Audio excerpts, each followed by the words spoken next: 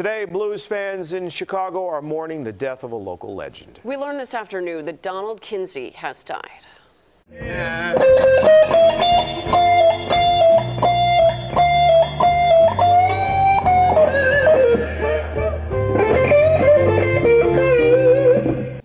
Kinsey was born in Gary, Indiana in 1953, one of three sons of Chicago blues performer Big Daddy Kinsey. He played alongside a number of music legends, touring and recording with reggae greats Bob Marley and Peter Tosh, as well as Mick, Jagger, and Albert King.